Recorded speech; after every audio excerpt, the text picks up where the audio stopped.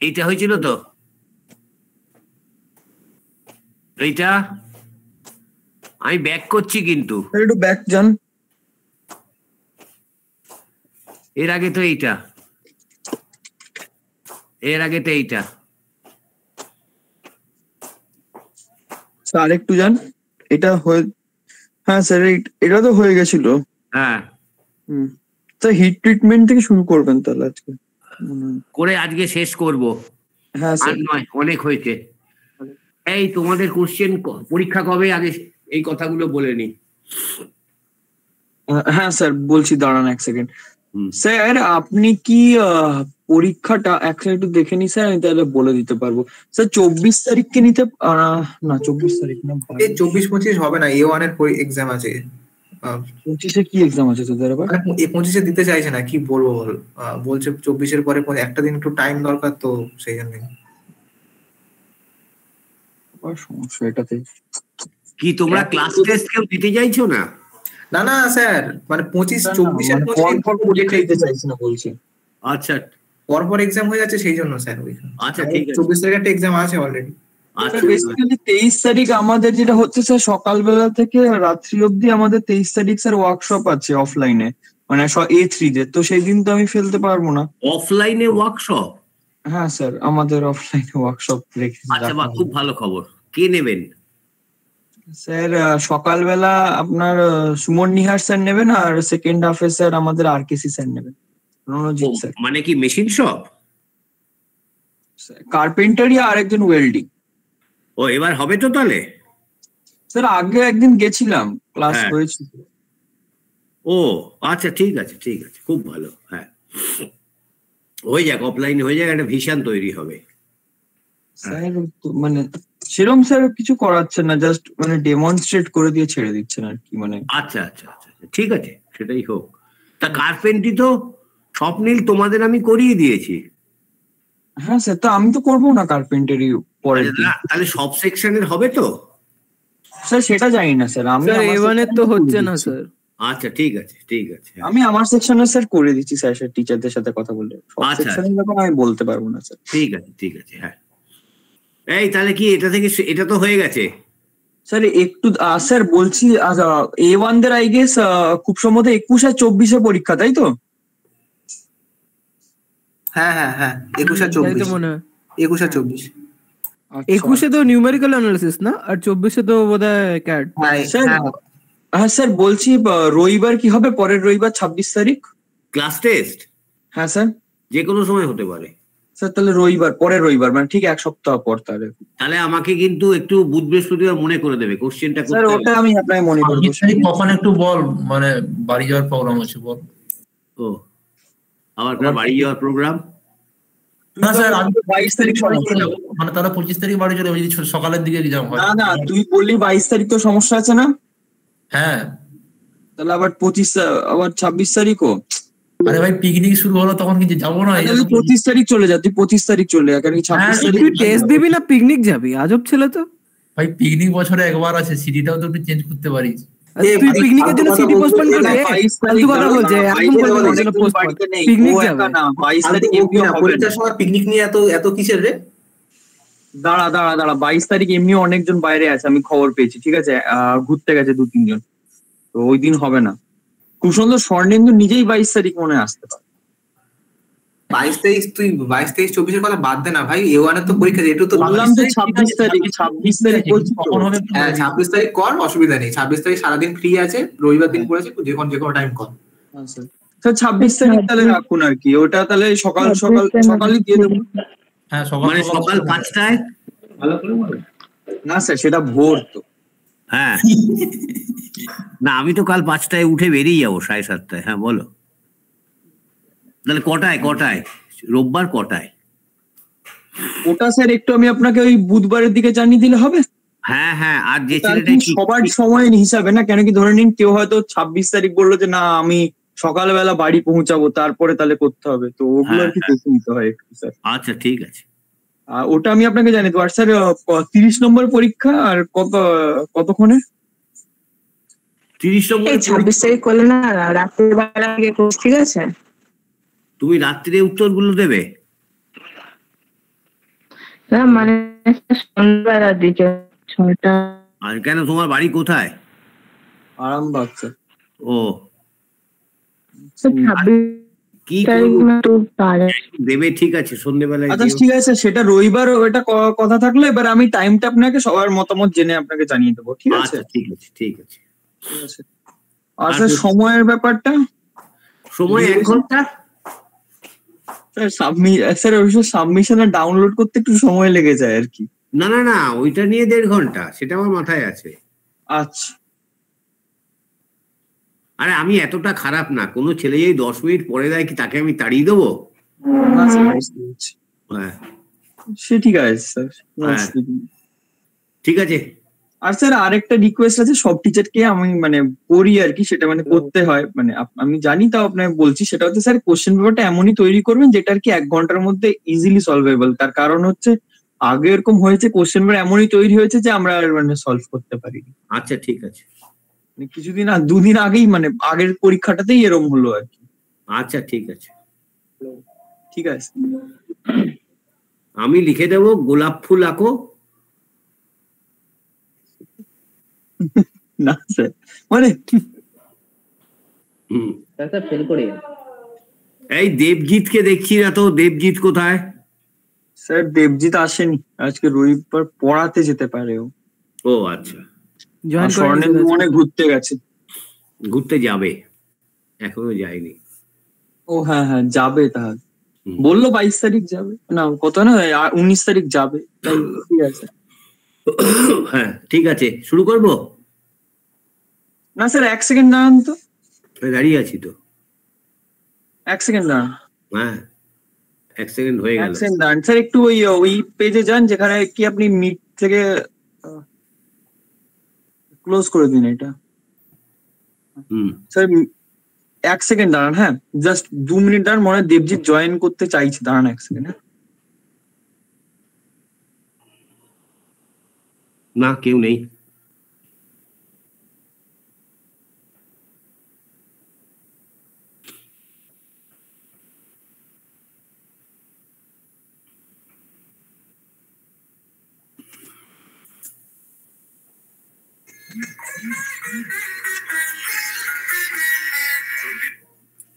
হ্যাঁ বলো বলো।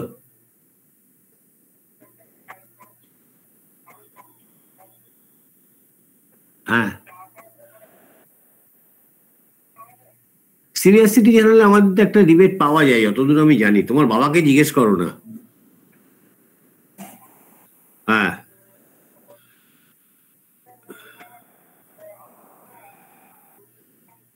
ও আচ্ছা, কাকে দিয়ে চেক করাবো?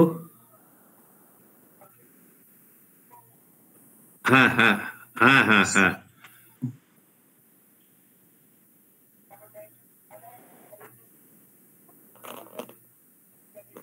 তাহলে তাহলে উৎপলকে দিয়ে সাবমিট করিয়ে দেবো।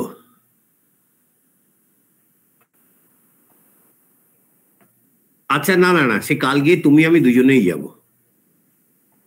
আচ্ছা না না, সিনিয়র সিটিজেন দিলে অটোমেটিক ডিডাকশন হয় না, আমি জানি না। হ্যাঁ হ্যাঁ আচ্ছা, ও হ্যাঁ তাও তো ঠিক, হ্যাঁ সেটা তো অটোমেটিক নিয়ে নেবে।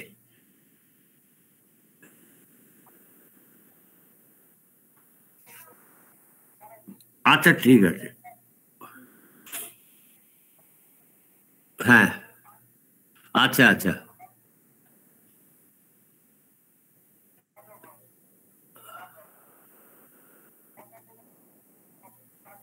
হ্যাঁ ঠিক আছে ঠিক আছে ঠিক আছে। হ্যাঁ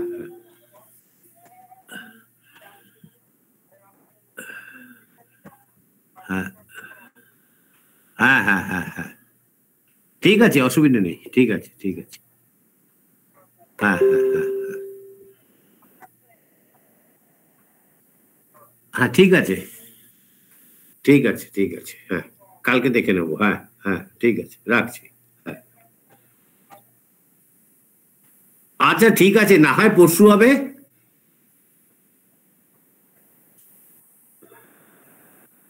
ও ও বাবা, তাহলে কালকের মধ্যেই তুমি জমা করতে চাইছো? হ্যাঁ হ্যাঁ হ্যাঁ, আচ্ছা ঠিক আছে, দেখছি। হ্যাঁ, ব্যাংক তো 4টে অবধি খোলা। আচ্ছা ঠিক আছে, ঠিক আছে, হ্যাঁ রাখলাম তাহলে। হ্যাঁ হ্যাঁ হ্যাঁ, না না না, তুমি এসো না, পরেও কিচ্ছু হবে না। ওই তেমন হলে উৎপল বাবুকে দিয়ে করিয়ে নেবো, 500 নেয়, কোনো চিন্তা নেই, কোনো চিন্তা নেই, তুমি এতটা করেছো এটাই যথেষ্ট। হ্যাঁ ঠিক আছে, ঠিক আছে, হ্যাঁ রাখলাম তাহলে। হ্যাঁ হ্যাঁ হ্যাঁ। আচ্ছা, আমার কি কি ডকুমেন্ট লাগবে?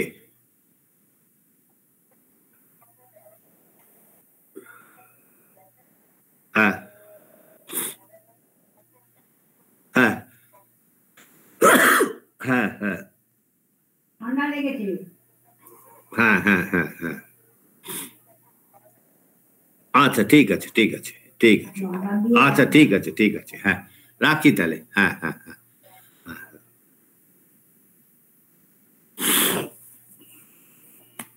তাই শুরু করবো? হ্যাঁ স্যার করুন। আচ্ছা, নেটওয়ার্ক ইস্যু চলছে, মানে অন জয়েন করতে পারছিলেন, আমাকে অনেকক্ষণ ধরে বলছিল। না না, এই তো দেবজি তো অনেক পরে অনেক কষ্ট করে বোধহয় জয়েন করলো। ঠিক আছে, আজকে শেষ করে নেবো। হিট ট্রিটমেন্ট, এই নামগুলো তো জানি, annealing, normalising, hardening and tampering. কি আমরা শুনেছি তো? হ্যাঁ স্যার। আচ্ছা ঠিক আছে, পরেরটা দেখি। তাহলে অ্যানিলিংটা কি করে করা হয়, একটু ছবিটা দেখি। এখানে কি করে এই ছবিতে হয়? এটা হয়নি শিওর?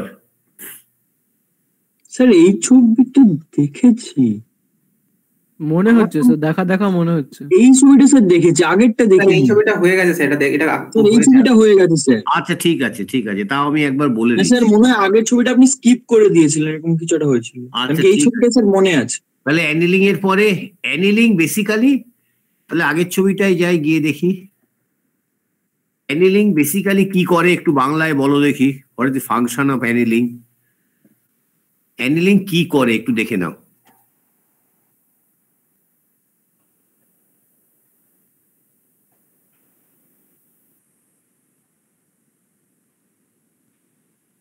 রাশিয়াতে এমন একজন লোক আছেন যিনি কিনা নিজেকে যিশু দাবি করছেন। তিনি যাতে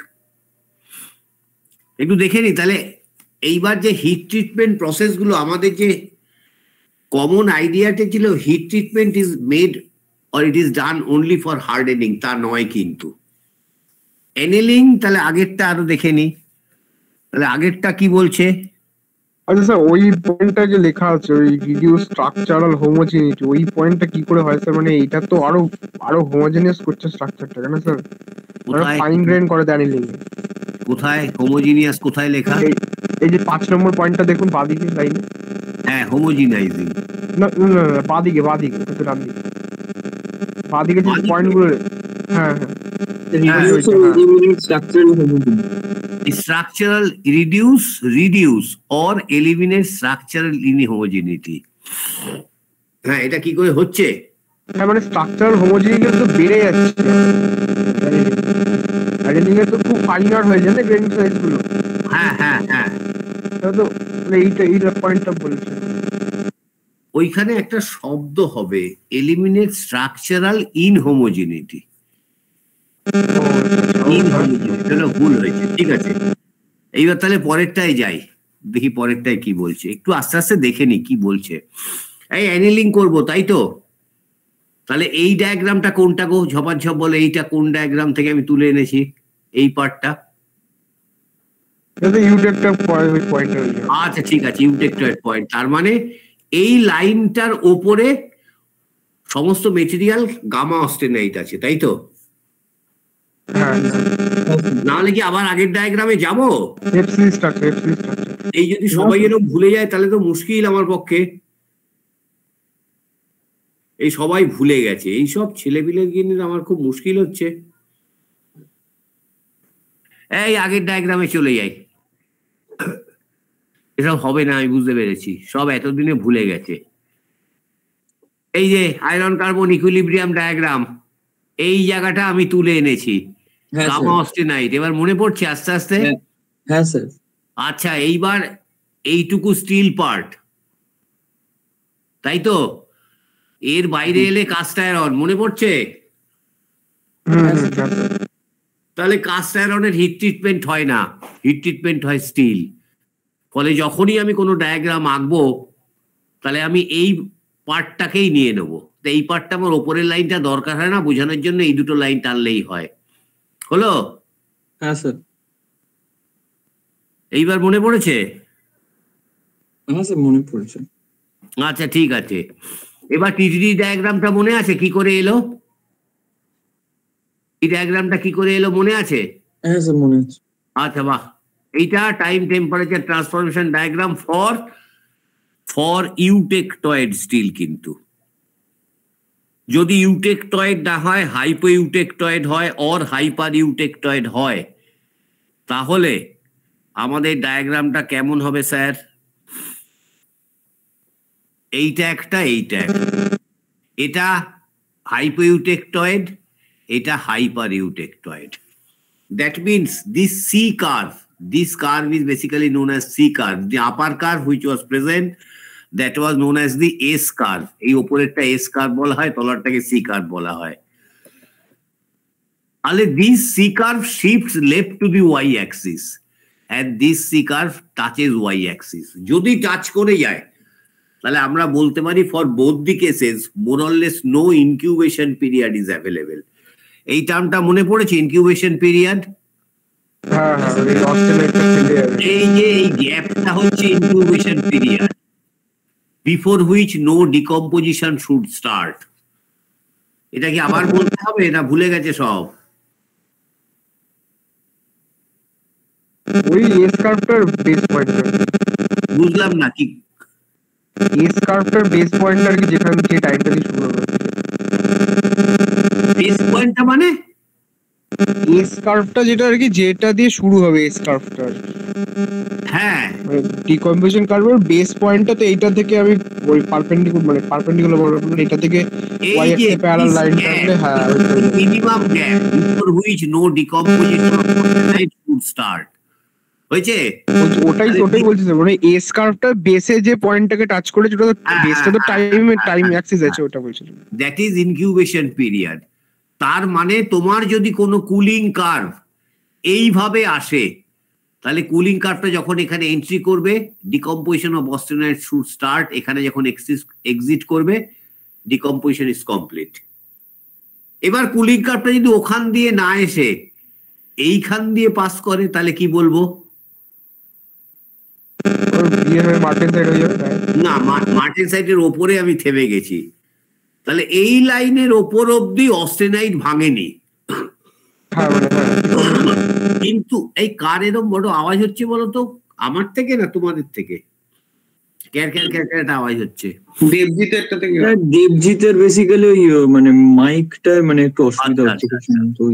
এইবার একটা জিনিস খেয়াল করে দেখো, আয়রন কার্বন ডায়াগ্রামে যদি তোমাদের মনে থাকে, আমি একটা ভুল শিখিয়েছিলাম। বলো তো কি ভুল সেটা? রিলেটেড টু অস্টেনাইট আমি একটা ভুল জিনিস শিখিয়েছিলাম। বার করবো ডায়াগ্রামটা?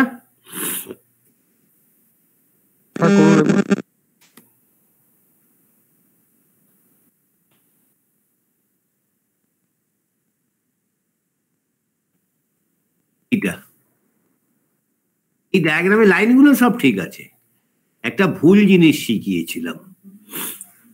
ভুল জিনিসটা হচ্ছে, সময় নষ্ট করব না, এইখানে টোটাল জোনটাই কি আছে বলো বলো বলো? অস্টেনাইট বিলো 723। কোথাও অস্টেনাইট খুঁজে পাবে? দেখো তো, এই কোথাও অস্টেনাইট শব্দটা লেখা আছে? না স্যার। তার মানে আয়রন কার্বন ডায়াগ্রামে আমরা শিখেছিলাম below 723 or 727 austenite is not present. ঠিক আছে? তাহলে এখানে আবার আমি কি বলছি, সেই একই লোক।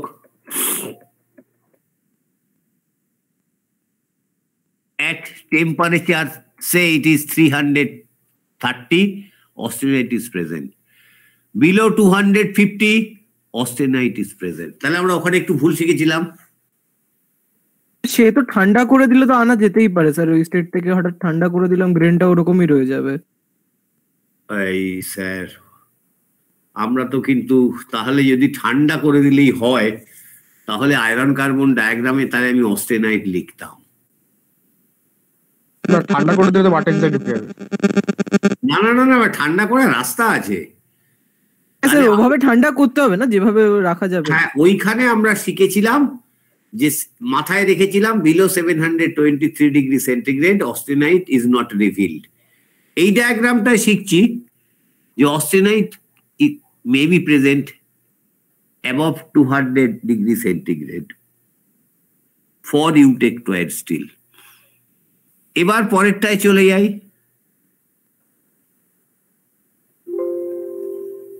তাহলে এখানে কি দেখা যাচ্ছে? There is no gap, here is no gap. এর থেকে কি কনক্লুশনে আসা যায়? ফর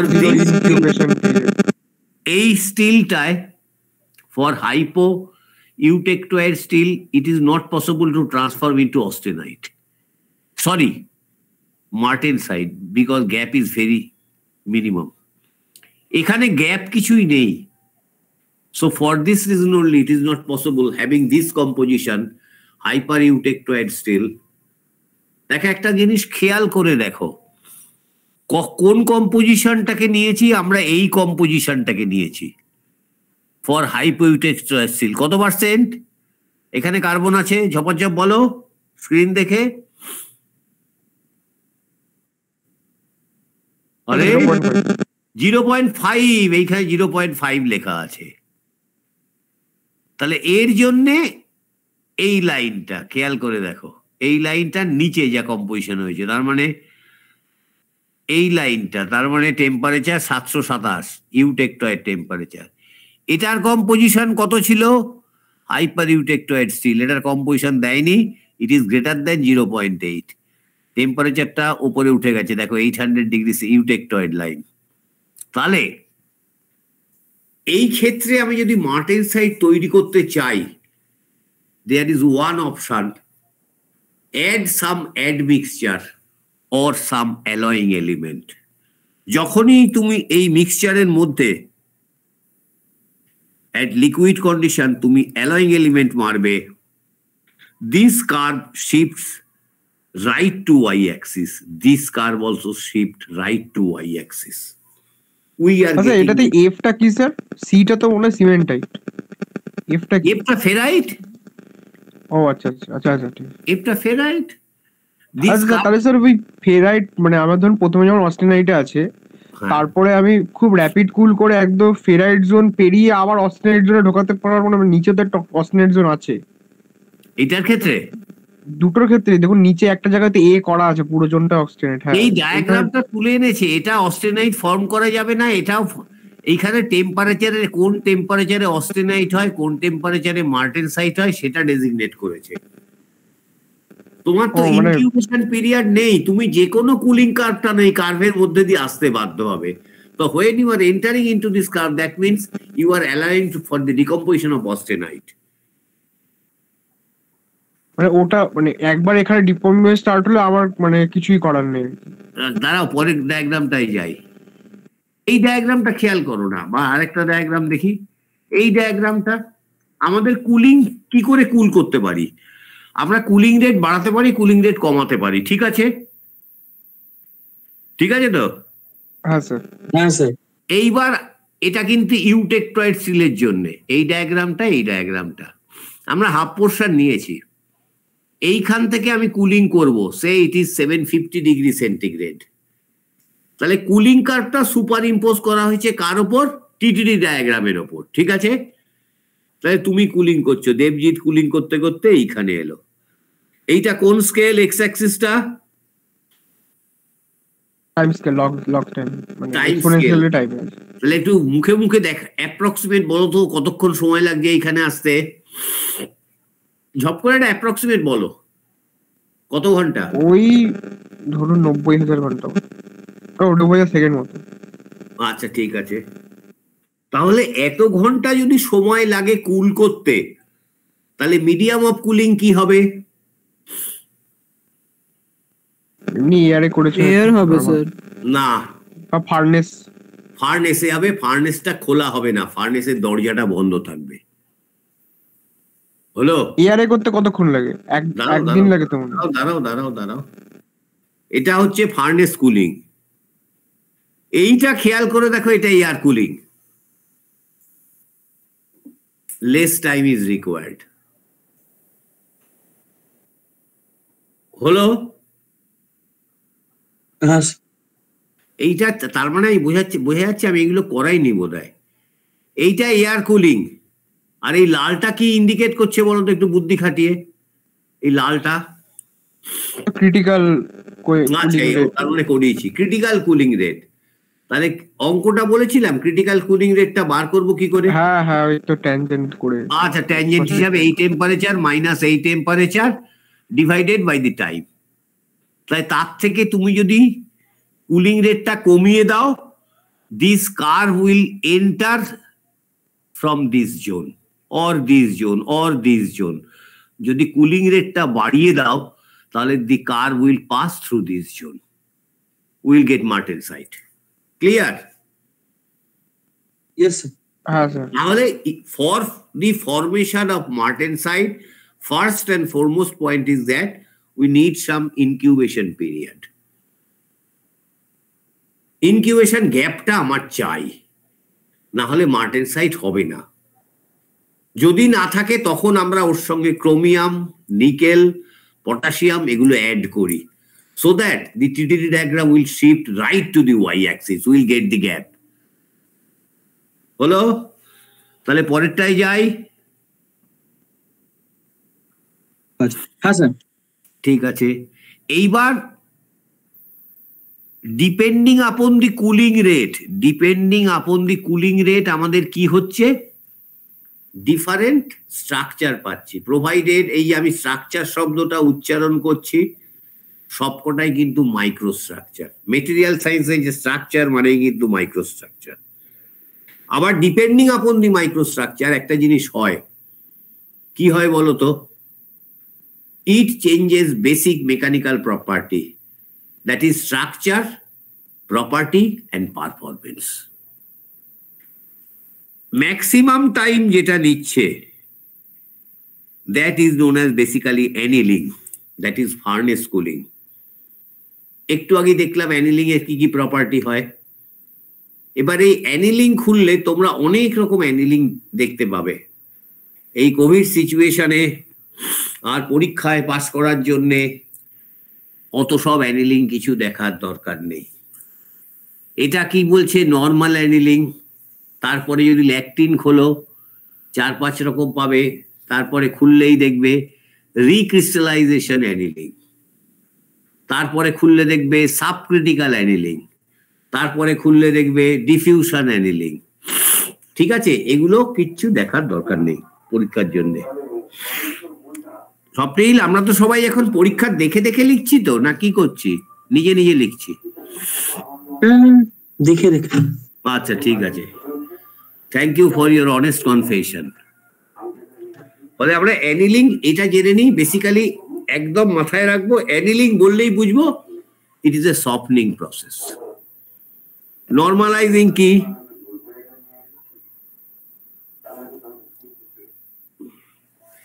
নর্মালাইজিং এর প্রথম কাজ হচ্ছে দি type of cooling media is normal air.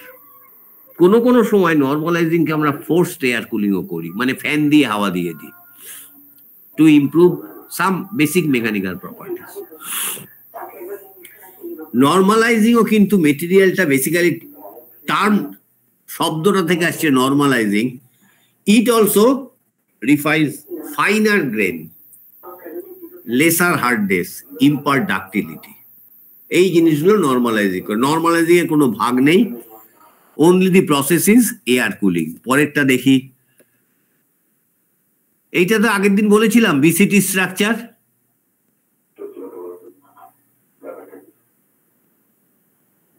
এই হ্যাঁ স্যার। একটু জোরে বলো হ্যাঁ কি না। হ্যাঁ স্যার। আচ্ছা হ্যাঁ ঠিক আছে, এবার হিট ট্রিটমেন্ট দেখি। এটা আমার দরকার নেই, annealing, normalising, hardening, tampering. Annealing এই প্রপার্টি গুলো বই দেখে নেবে। এইবার অ্যানিলিংটা অ্যানিলিং কার্ভ এন্ড টেম্পারেচারটা আমরা সুপার ইম্পোজ করবো আয়রন কার্বন ইকুইলিব্রিয়াম ডায়াগ্রামের অস্টেনাইট জোনে। হ্যাঁ স্যার। এইবার স্বর্ণেন্দু হয়তো 0.4% নিল, আমি 1.2% নিলাম, দেবজিৎ হয়তো 0.8% নিল। কার্বন স্টিল তিনজনের হাতে 3 রকম। তাহলে টেম্পারেচারটা সিলেক্ট করব কি করে, কোন টেম্পারেচারে ঢুকবো, so that the অস্টেনাইট will be formed.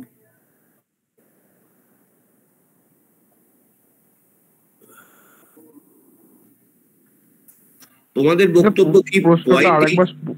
আরেকবার বলুন স্যার, প্রশ্নটা আরেকবার বলুন। স্বর্ণেন্দুর কাছে 0.4% কার্বন স্টিল আছে, দেবজিতের কাছে 0.8% কার্বন স্টিল আছে, আমার কাছে 1.2% কার্বন স্টিল আছে। আমি অ্যানিলিং করতে চাই, কোন টেম্পারেচারে তুলবো? whether it is possible to recognize the particular temperature from this graphical representation.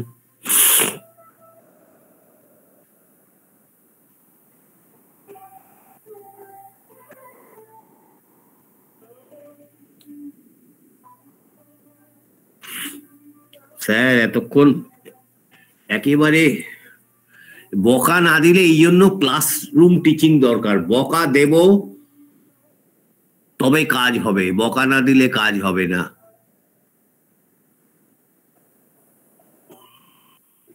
Debjit এতক্ষণ দেরি লাগছে কেন? স্যার টেম্পারেচারটা মনে আছে, কারণটা মনে পড়ছে না। টেম্পারেচারটা বলো। 50 ডিগ্রিতে তুলতে হয়, মানে লেখাও আছে কত? 30 to 50 ডিগ্রি সেলসিয়াসে তুলতে হয়। আচ্ছা 30, একদম রাইট। এটা লেখাও আছে ওটা, কিন্তু কারণটা মনে পড়ছে না। আরে বাবা, আমাদের একটাই টার্গেট, আমরা যাদবপুর যাব। দেবজিতের বাড়ি কোথায়? দমদম না, না ওই তুমি যাদবপুর আসছো, স্বর্ণেন্দু যাদবপুর আসছে, স্বপ্নীল আসছে, শেলি আসছে, আমি যাদবপুর আসছি। তো আমাদের টার্গেটটা কোথায়? যাদবপুর। তো যাদবপুর। তাহলে আমাদের এখানে টার্গেট হবে we should enter at অস্টেনাইট zone. তো সেই কার্ডটা দেওয়া আছে। ও হ্যাঁ হ্যাঁ হ্যাঁ হ্যাঁ হ্যাঁ হ্যাঁ মনে পড়েছে, ওই গামা অস্টেনাইটে ঢুকবো, দিয়ে তারপরে ওখান দিয়ে ইয়ে করব। তাহলে আমার যদি 0.8% হয়, this is 0.8%, 30 to 50 degree above 780 degree centigrade. যদি 0.4% হয়, তাহলে টেম্পারেচারটা একটু বেড়ে গেল এই টেম্পারেচারে। যদি 1.2 হয়, টেম্পারেচারটা অনেক কমে গেল। হলো স্যার বুদ্ধিটা এবার? হ্যাঁ স্যার। হ্যাঁ স্যার। তাহলে similar thing will ochre for normalising. Normalising এর ডেফিনেশন হচ্ছে, normalizing is done a bit higher than annealing temperature. হলো? তাহলে অ্যানিলিং এর টেম্পারেচারটা দেখানো হয়েছে পিঙ্ক কালার দিয়ে। যদি 0.8 হয় এই টেম্পারেচার, যদি 0.4% হয় এই টেম্পারেচার, যদি 1.2% হয় এই টেম্পারেচার। তো ডিপেন্ডিং আপন নরমালাইজিং লেখা তো স্যার ওটা। হ্যাঁ, অ্যানিলিংটা তো নীলটা নিচ দিয়ে যাচ্ছে। আমি এবার নরমালাইজিং বলছি স্যার। ও না, আমি বলছি যে ওই ডান দিকে যে রিজিয়নটা আছে, মানে ওপরে ওই জায়গাটাতে পুরো গামা অস্টেনাইট আছে।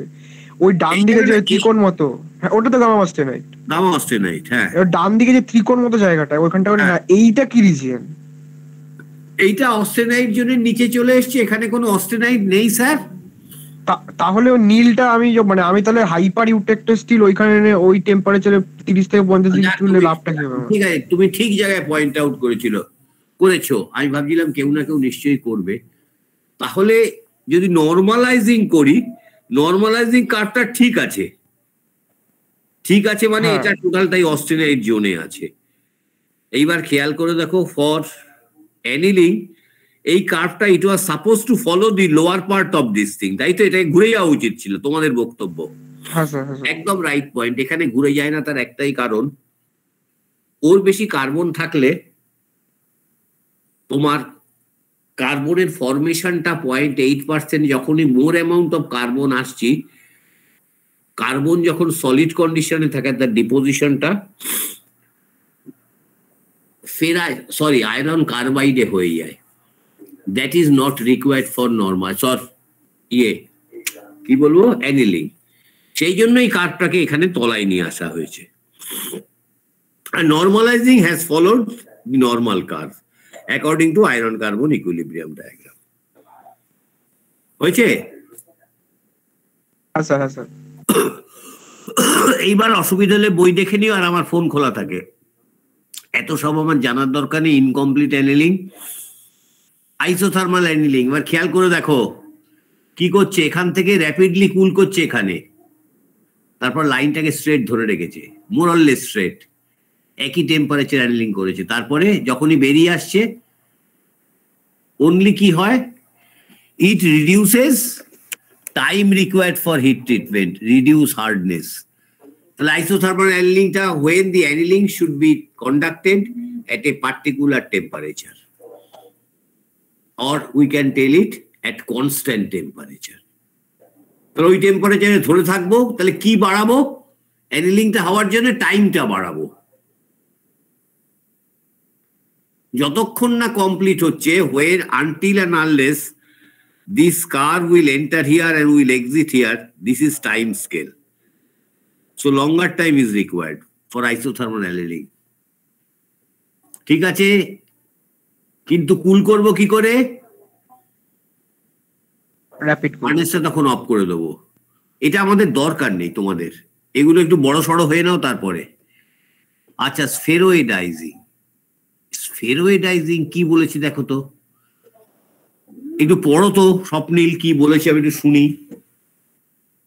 স্ফেরোয়েডাইজিং কথাটার অর্থ কি?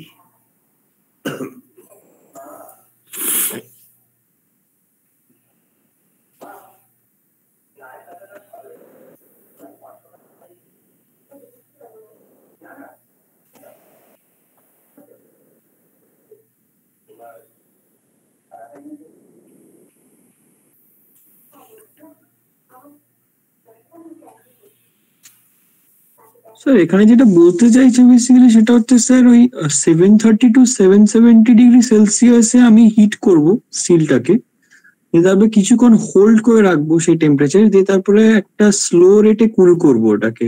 হ্যাঁ হ্যাঁ হ্যাঁ, স্লো রেটে কুল করে ওটাকে 600 ডিগ্রি সেলসিয়াস অব্দি আনবো।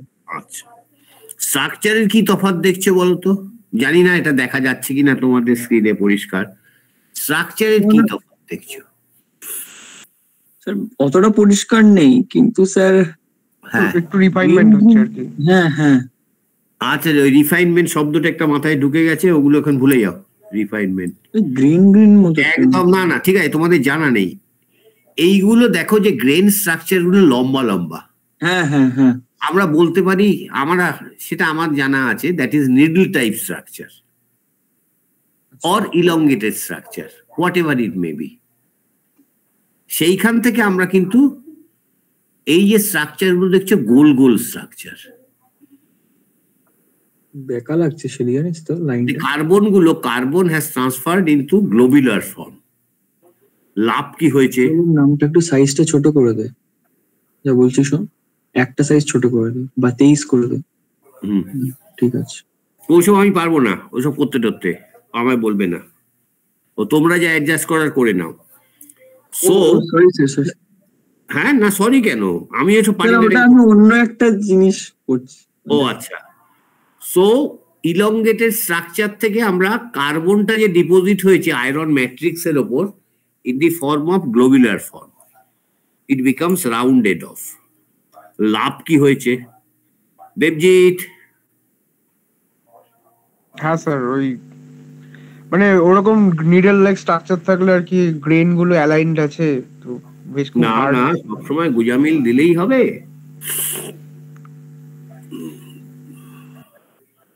তুমি তো এত ফটো ফটো নিয়ে নাড়াচাড়া করো, ফটোর এফেক্ট বাড়ানো কমানো তুমি তো আমার থেকে 100 গুণ ভালো জানো।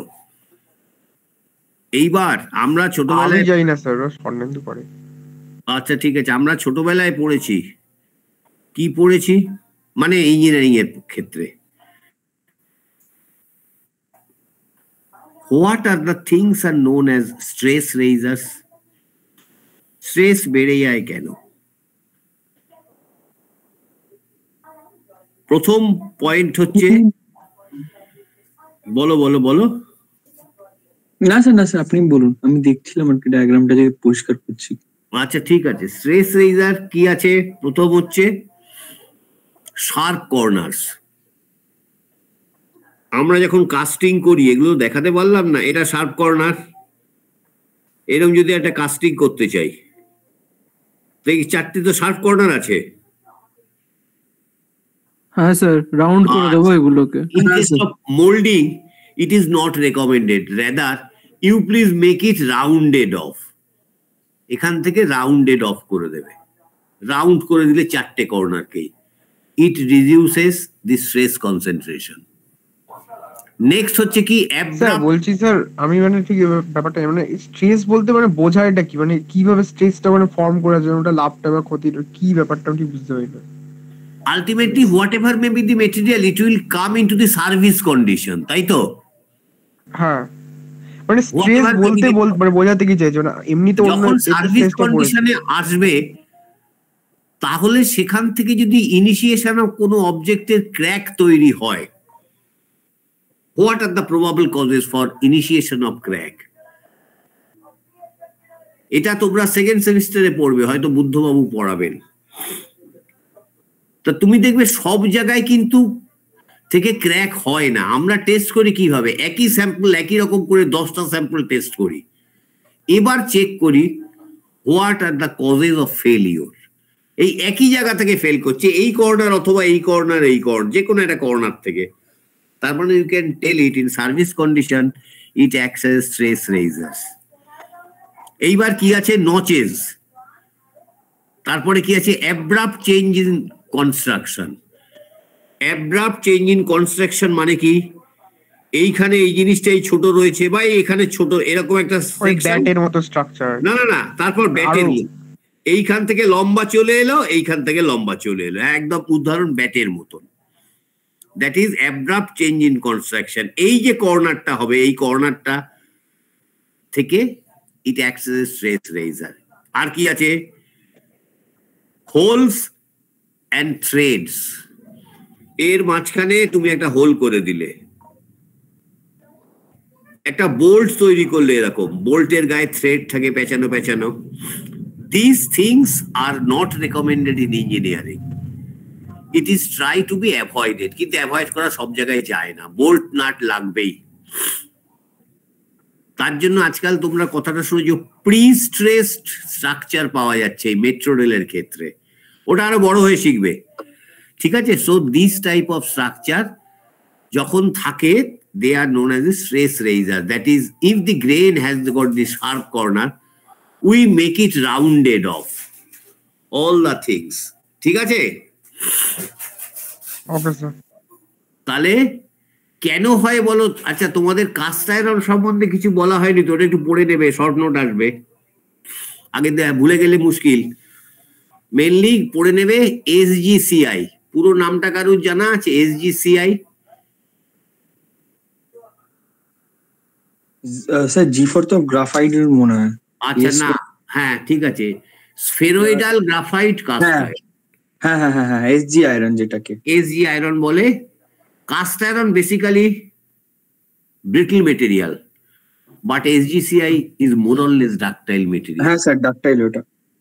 ঠিক আছে, কেন করা হয়েছে? স্ট্রাকচার ইনিশিয়ালি ছিল graphite flakes in the form of flakes, SGCI তে in the form of graphite noodles.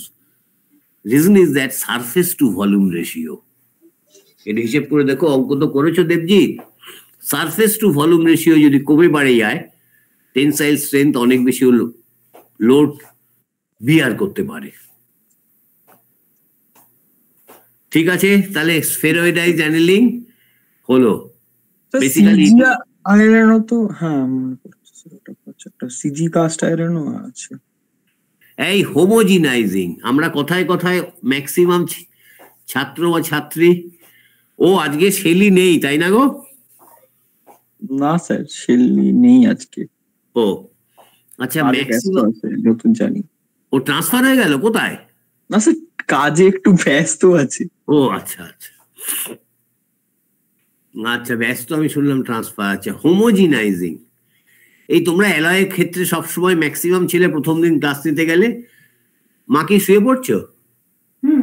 আচ্ছা, the structure is we get homogenized structure. Absolutely wrong. কোনো alloy during formation হোমোজিনাইজড হয় না।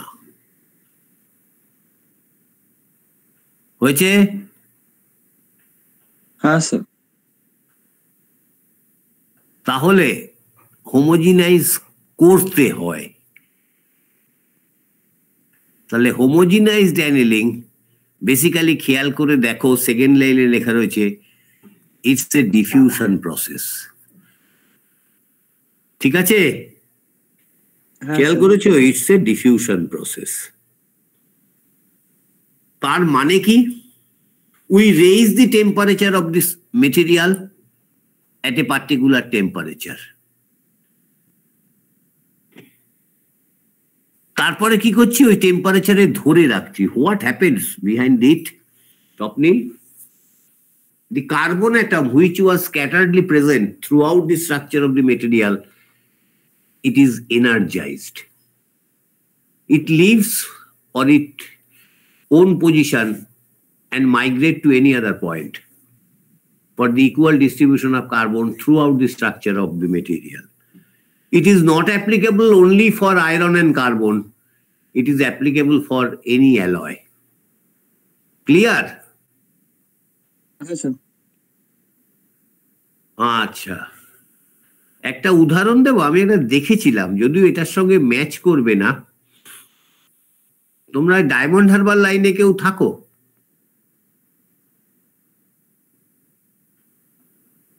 এখন আজকে মনে হয় ক্লাসে কেউ নেই সেরকম আছে। স্যার বলুন। ডায়মন্ড হারবার গেছি। আচ্ছা ঠিক আছে, ওখানে অনেক বছর আগে, তখন আমি 7-8-এ পড়ি, একজনের জন্য, আমার জ্যাঠামশাইয়ের জন্য কুকুরের বাচ্চা কিনতে গেছিলাম। ঠিক আছে, সেই ভদ্রলোকের মেন একটা বিশাল এরিয়া জুড়ে, অন্তত কয়েক একর জুড়ে উনি বিক্রি করেন কুকুর আর মুরগি। ঠিক আছে? আচ্ছা, এবার খাঁচার মধ্যে একদিকে মুরগি থাকে, বিশাল এরিয়া, মানে একর্স আপনার একর্স, আর কিছু মোরগ থাকে। আমি কুকুরের ট্রেনিংটা দেখলাম, অন্তত কয়েকশো মুরগি আছে, তার মধ্যে ওই ভদ্রলোক একটা মোরগকে ছেড়ে দিলেন। তাহলে কি হলো স্ট্রাকচারটা? Non homogeneous. অতগুলো মুরগি হোমোজিনিয়াস ছিল, সবই একই এলিমেন্ট ছিল। ঠিক আছে তো? হ্যাঁ। এইবার 3-4টে মোরগ ছেড়ে দিল ওর মধ্যে, তাহলে হোমোজিনিয়াস হলো না, তাই তো? হ্যাঁ স্যার। মুরগির মধ্যে মোরগ চলে এসছে, একটা কুকুরকে ছেড়ে দিল, মানে 1 মিনিটও লাগলো না 4টে মোরগকে কুকুরটা তুলে আনতে। কি একটা বললো, স্যাট করে কুকুরটা ছুটলো পুরো। তাহলে মোরগগুলো, ইট ওয়াজ replaced by the dog to make the total structure homogeneous. যেখানে সমস্ত মুরগি ছিল, সবটাই মুরগি হয়ে গেল। হলো? হ্যাঁ স্যার। তাহলে we need some energy for the diffusion of any element from its own position to another position. যে কাজটা কুকুর করে দিয়েছিল, to make the equalize. We want the equal distribution of two elements with respect to per unit area. Per unit area কটা A আছে, কটা B আছে। We need some energy. In case of material science, energy is nothing but the thermodynamic energy, that is temperature. তাহলে we should raise the temperature of the material, hold the material for some time, ঠিক আছে, and cool it in the furnace, and after that then cool it in air. এবার last লাইনটা দেখো, castings undergo full annealing to refine their structures. আচ্ছা, what is, পরের দিন বলবে, এই উত্তরটা আমি দেব না। Alloy still, ingots and heavy complex, what is the basic? তোমাদের ম্যানুফ্যাকচারিং পড়ানো হয়েছে তো? না স্যার, পরের সেমিস্টারে আছে। ও আচ্ছা, তাহলে আর বলবো না। যদিও স্যারকে জিজ্ঞেস করে নেবে, পরের সেমিস্টারে তো আমি থাকবো না, গুড বাই। যে sir what's the basic difference between casting and ingot. এখানে দেখো ইনগটটা জানা নেই বলে আর আমি ঢুকবো না। আচ্ছা হ্যাঁ ঠিক আছে স্যার, জিজ্ঞেস করুন। হ্যাঁ, কাস্টিং আর ইনগটের মধ্যে বেসিক তফাৎটা কোথায় মাস্টারমশাইকে জিজ্ঞেস করে নেবে। হ্যাঁ স্যার ঠিক আছে। এটা অনেক জায়গায় প্রশ্ন করে, দুটোই কাস্টিং কিন্তু তফাৎটা কোথায়। আচ্ছা, তাহলে নর্মালাইজিং কি হয়েছে? সেই একই জিনিস, it is done A bit higher than annealing temperature. হ্যাঁ sir. Hold the material for some time so that surface and core will get the same temperature. হ্যাঁ After that, cool it in normal air. হ্যাঁ ঠিক আছে, খেয়াল করে দেখো 40 to 50 degree above. Holding at this temperature for a short time and subsequent cooling in air. স্ট্রাকচারটা কি ছিল? ফ্লেক টাইপ, চলে এলো ফাইনার দি গ্রেন। অনেক লার্জ সাইজ ছিল, গ্রেন সাইজ কি হয়ে গেল? ফাইনার। ফাইনার দি গ্রেন, তারপরেরটা কি হবে দেবজিৎ শব্দটা?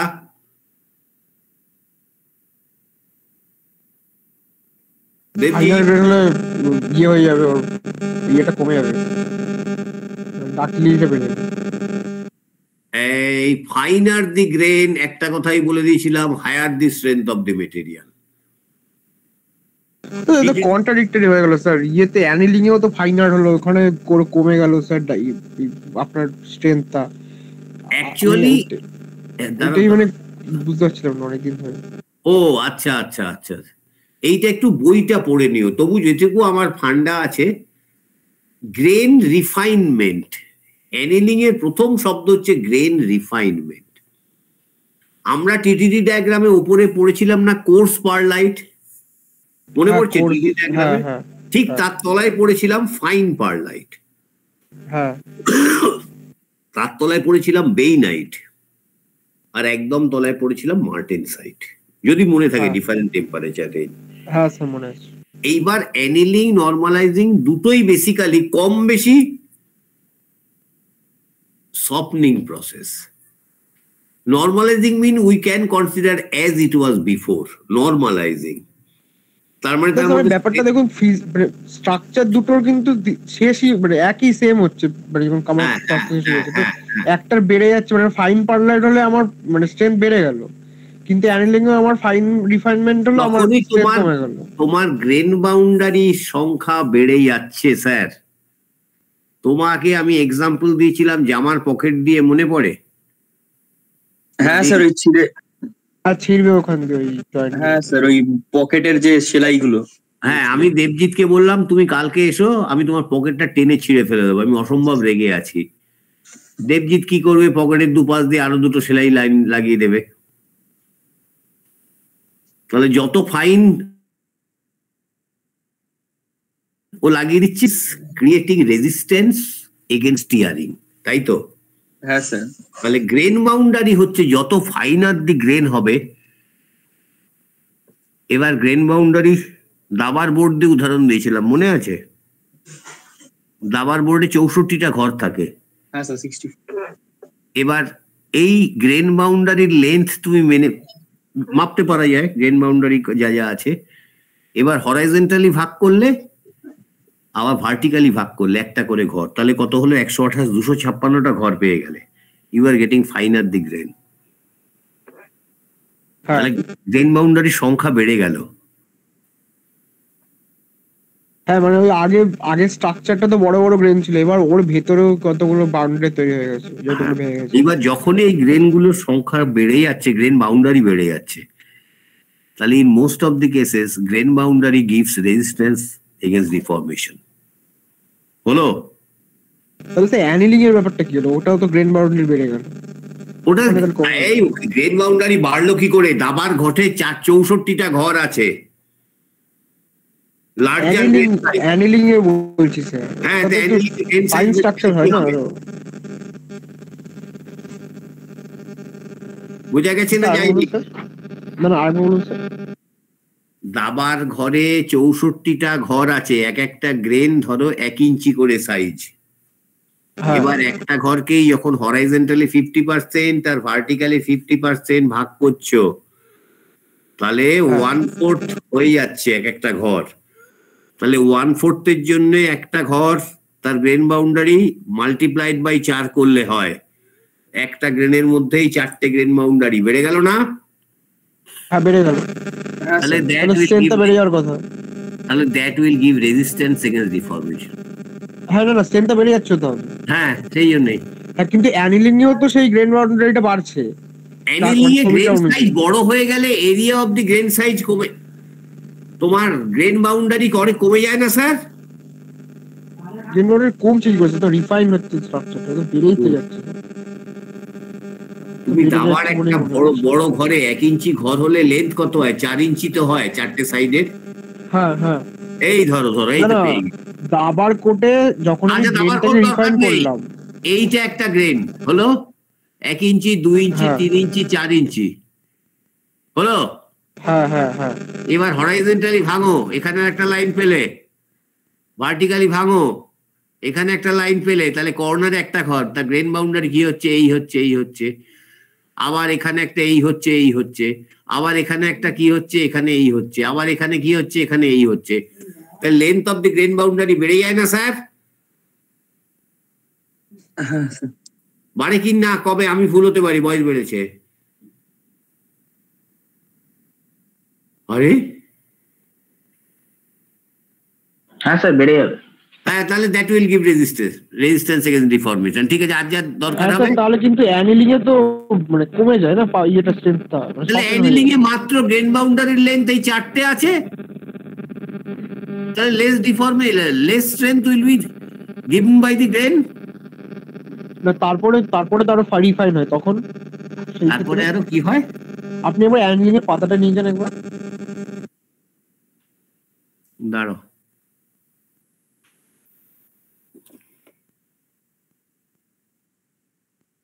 ওই চলে গেল, এই তো এরপরটা। হ্যাঁ স্যার এইখানে দেখুন গ্রেন সাইজটা আগে এত বড় বড় ছিল, এবার ওগুলো ভেঙে ছোট ছোট হয়ে গেছে। তার মানে গ্রেন বাউন্ডারি তো অটোমেটিক্যালি বেড়েছে হিসাব মতো। তাহলে এইখানে কি করে কমছে? আরে বাবা captain, here he has got different sizes of grains. বড়, একটু ছোট, আর একটু ছোট, এটা আরো ছোট, এটা ছোট। অ্যানিলিং এর ক্ষেত্রে প্রথম শব্দটা কি ছিল স্যার? টু অবটেন সফটনেস, ঠিক আছে। আর একটা কি ছিল স্যার লাস্ট লাইনটা? আচ্ছা এই তো রিফাইন গ্রেন সাইজ। আমি যখন গ্রেন সাইজকে রিফাইন করব, আমি ধরুন একটা গ্রেন আছে ওটাকে রিফাইন করছি, মানে আমার আগের তো বাউন্ডারিটা আছেই, তার সাথে ভেতরে অনেকগুলো বাউন্ডারি আমি ক্রিয়েট করে ফেলছি। তো সেটা মানে তো সেই একই হলো, তাহলে তো স্ট্রেংথ বাড়ারই কথা। Refine grain size. আরে বাবা এটা কে বলছে? দেবজিৎ? হ্যাঁ স্যার। আচ্ছা দেবজিৎ তুমি বলছো হলো যেটা আমার একবার একটা মেয়ে প্রশ্ন করেছিল, sir you have got so many good character, what is your negative character? তোমার মধ্যে বেশিরভাগটাই গুড ধরে নিচ্ছি, নেগেটিভ তো আছে। ধরো তুমি খুব তাড়াতাড়ি হতেই পারে, তাহলে সেই নেগেটিভটা আমার কাছে পছন্দ নয়, আমি রিফাইন করতে চাই। তো তুমি দেবজিৎই তো থাকবে রিফাইন করার পরে, তাই তো? সে তোমাকে বকে হোক, ভালোবেসে হোক, মারধর করে হোক, তোমাকে বুঝিয়ে হোক, কাউন্সিলিং করে হোক, যেভাবে হোক, তোমার এই হট করে রেগে যাওয়াটা আমি রিফাইন করতে চাই। তাহলে এই যে irregularities within the structure which has been happened, it may be for casting, it may be for forming, it may be for rolling, what ever may be the manufacturing process, grain refinement আমি চাই। তো annealing a means it improves grain refinement. Overall, you might expect the average grain structure is present throughout the structure of the material. আচ্ছা এইবার আমাকে 5 minute সময় দেবে, আমি একটু চা খেয়ে আসবো, গলা শুকিয়ে গেছে। ও 7:37, অনেক টাইম আছে। স্যার একটা ছোট্ট কথা আছে। হ্যাঁ বলো, without any hesitation and without any reservation, বলো। স্যার বলছি আজকের দিনটা আমি একটু বেরিয়ে যেতে পারি, আমার আসলে ডেঙ্গু হয়েছে, তো তাই আমার খুব কষ্ট হচ্ছে ক্লাস করতে। তোমার নাম কি? সৌম্যদীপ। তোমার ডেঙ্গু হলো কবে? এই ধরুন 5 দিন বা 1 সপ্তাহ মতন আগে আর কি। প্লেটলেট কত কমে গেছিল? প্লেটলেট তো স্যার এখনো কম আছে আমার। ওই আপনার 1.1 এর মতো লাস্ট মেপেছিলাম। 1.1 প্লেটলেট? ওই সরি, হ্যাঁ। হিমোগ্লোবিন? হিমোগ্লোবিন স্যার আমি জানি না। আচ্ছা ঠিক আছে, তোমার বাড়ি কোথায়? পাটুলি। আচ্ছা, তুমি একদম সাবধানে থাকো। তোমার যদি কোনো অসুবিধে হয় তুমি আমায় ফোন করে ইউনিভার্সিটি চলে আসবে। আমার যেটুকু হ্যাঁ, ক্ষমতা, নিশ্চয়ই স্যার। যেটুকু জ্ঞান আছে আমি হ্যাঁ তোমার স্যার, নিশ্চয়ই আসবো স্যার। আপনি একদম হ্যাঁ তুমি স্যার। রেস্ট নাও, একদম তুমি রেস্ট নাও, আর আসতে হবে না ক্লাসে। তোমাকে আগে আমি ধন্যবাদ জানাবো ক্লাসে আসার জন্য। Thank you sir, thank you. হ্যাঁ অনেক হ্যাঁ, ধন্যবাদ স্যার। তুমি এলে কেন? আমি তোমার জন্য দরকার হলে একটা ক্লাস নিয়ে নিতাম ব্ল্যাক বোর্ডে। না না, ক্লাসটা তো ভালো। যাক ঠিক আছে, যাও যাও যাও যাও, রেস্ট নাও। থ্যাংক ইউ তুমি স্যার। বাড়ির লোকের সঙ্গে থাকো না মেসে থাকো? আমি বাড়িতেই থাকি। ও তাহলে ঠিক আছে, যাও, মা বাবা আছেন। হ্যাঁ, যাও যাও যাও যাও যাও, পালাও। হ্যাঁ, তাই আমি একটু 5-10 মিনিট চা খেয়ে আসবো। হ্যাঁ স্যার। ও আচ্ছা, হ্যাঁ তোমরাও চাটা খেয়ে নাও, এতক্ষণ বসে আছো। পরেরটা কি দেখি? ইনকমপ্লিট এলিং পড়বো না, আইসোথার্মাল হয়ে গেছে, স্ফেরোইডাইজিং হয়ে গেছে, হোমোজিনাইজিং হয়ে গেছে, নর্মালাইজিং বলে দিয়েছি। এই নর্মালাইজিং এবার খেয়াল করে দেখো কি কি করে। প্রথম শব্দটা রয়েছে sir, two eliminate course grain structure. আমি এবার পলাই যাচ্ছি চা খেতে। মা তুমি তো খাওনি মা, তুমি খাবে কখন? আচ্ছা ঠিক আছে, আমায় বলো, আমি খাবারটা নিয়ে আসবো।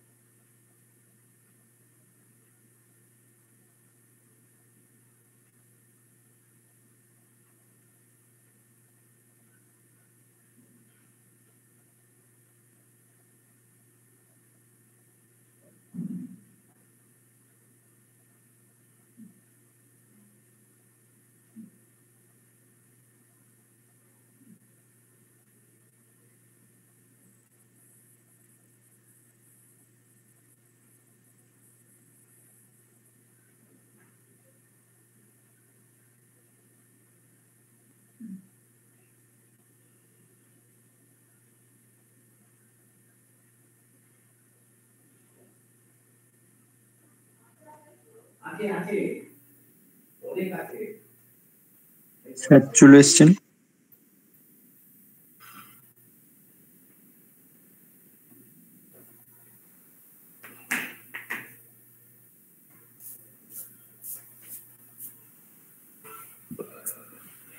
এই আমি এসে গেছি। হ্যাঁ স্যার। হলো নর্মালাইজিং তাহলে?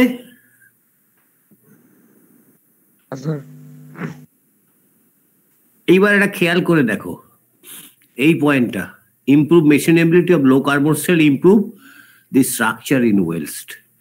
ডিউরিং ওয়েল্ডিং প্রবলেমটা কি হয়? ওয়েল্ডিং হয়ে যাওয়ার পর ডেভেলপমেন্ট অফ স্ট্রেসেস, ঠিক আছে? সেই স্ট্রাকচারটাকে, যেটাকে আমরা বলি একটা ভালো ভাষায়, ওয়েল্ডিং নিয়ে যদি পড়াশোনা করতে যাও, post well treatment. That means after welding, you have to go for option for normalizing and to reduce the internal stresses. The internal stresses which has been developed during welding, that can be relieved. Hello? এগুলো একটু বড় হলে শিখে যাবে। Hardening মানে কি? Basically একদম পরিষ্কার কথা, to make the material hard. এই শব্দটাকে শিখে ফেলি। মেটেরিয়ালকে হার্ড করতে গেলে to increase the hardness and wear resistance of retaining sufficient toughness at the same time. কি করতে হবে? Still is heated above critical point. তার মানে কোথায় ঢুকবো? অস্টেনাইট জোনে, ক্রিটিক্যাল পয়েন্ট। এই অস্টেনাইট জোনে ঢুকেছি। held at this temperature so that the surface and core will attain the same temperature and then quench rapidly either in water or heat treatment oil or molten salt bath. What will be the structure? The structure will be martensite. It has got high hardness, যেটা বলেছিলাম nearly equal to the glass hard for steel only. ওই structure তোমাদের বলছি sir, wire and টিয়ার এই শব্দটা মানে কি sir? Wear and টিয়ার, ওরে বাবা রে, এটা অনেকদিন শুনছিলাম মাইটা।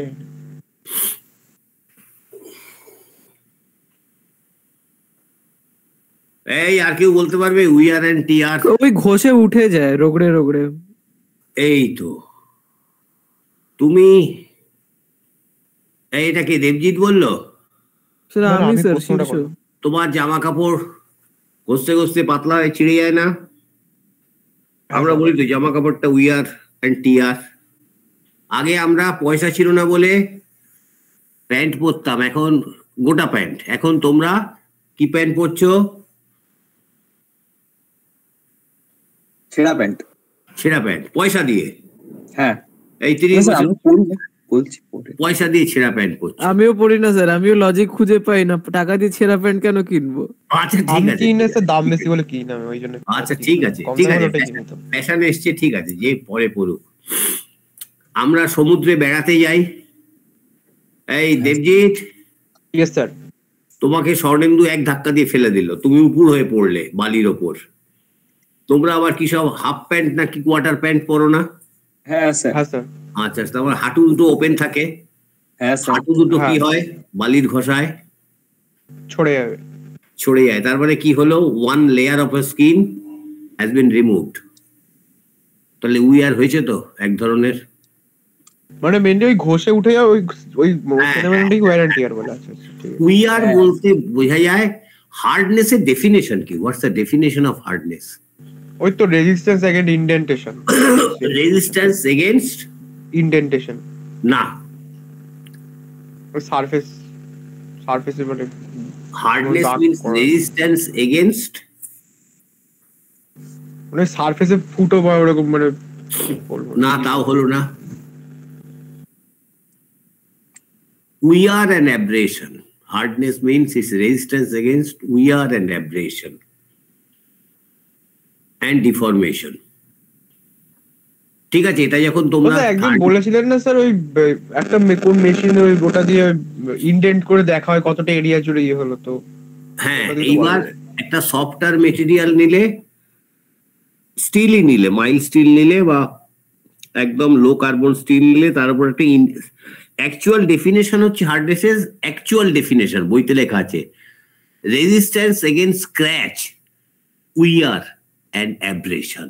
এক্স্যাক্ট সারফেস সারফেস এই সারফেসটা ডিফর্ম হবে। একটা যদি বল পয়েন্ট বা একটা যদি শার্প কর্নার দিয়ে তুমি পার্টিকুলার লোড দাও, ডিফরমেশন হবে।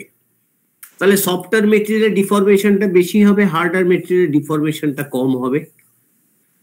ঠিক আছে, আমরা মাপি এইভাবে।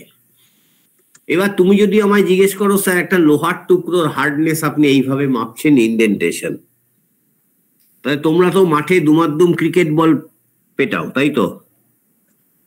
হ্যাঁ স্যার।